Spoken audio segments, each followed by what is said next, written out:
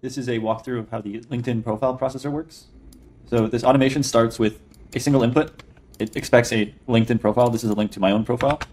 And what this automation is going to do is it's going to read all the content from that LinkedIn profile, and it's going to pass that into 4 different AI nodes.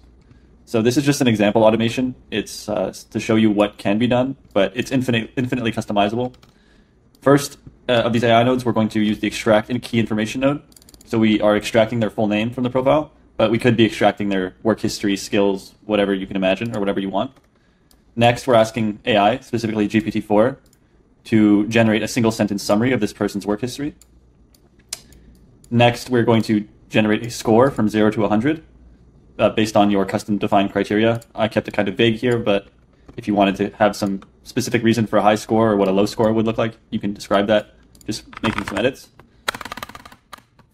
And finally, we have a categorizer. So I defined all of these categories myself. You can totally customize them to be whatever you'd like. Then I combine these values and I output them here. If I hit run, it's going to be running this automation just like you built kind of a complex AI automation, but you didn't have to hire an engineering team. You just built it yourself. And the interesting part is that the inputs and outputs can be swapped out. You can customize this as much as you'd like.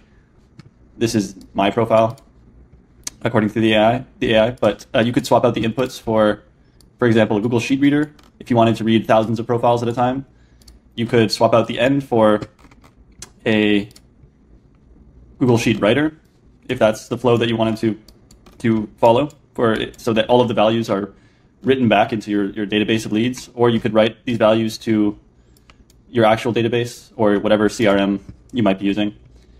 This is the LinkedIn profile processor. One last note. You might think that this is kind of hard to interface with. If you were to send it to a colleague, they wouldn't know how to use an automation like this. So you can package any automation quite simply by just putting the input into show as user input mode. And then I'll say this is the LinkedIn. I hit save here. And then I open the user view up here.